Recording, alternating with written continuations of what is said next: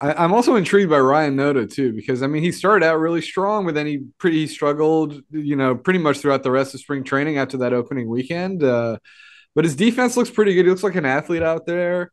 What do you think about? I mean, I think he deserved to make the team and just get a shot. But what are you kind of expecting out of him, or do you think he's kind of a question mark to be figured out? You know? The strikeouts were high. Yeah. Obviously, I think. I mean, the walk totals were high too, and neither one of those is necessarily out of character for what he has done in the minors. Mhm. The strikeout numbers in spring were it was a much higher rate than he has had in the minors. I think they're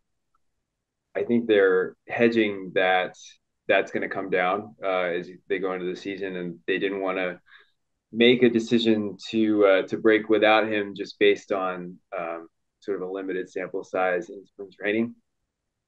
So they're going to go into the season with him. It sounds like one thing that I was a little bit surprised about yesterday was, like you said, I mean, defensively he's looked pretty solid over there, and the other option is Jesus Aguilar, who has he's played a decent first base in the He just past. looks like such a big guy, dude. Like he's just Yeah, such you, like you a don't look at him massive and guy. think Yeah, this is going yeah, to be like the most athletic first baseman out there. yeah, yeah. But one thing that Mark got to say yesterday in the pregame scrum when we asked about Noda and how you're going to use him was that right now it looks like Aguilar is going to get more playing time at first base or get a majority of the playing time at first base. I Mhm. don't know exactly what the breakdown is going to be, but that and you would assume Noda as the left-handed hitter maybe gets starts against righties and you Yeah. face more righties, but he said Noda could also get some starts at DH, so maybe I I'm surprised Aguilar's not the primary DH and Noda's the primary first baseman. yeah, Yeah. if you're facing a right-handed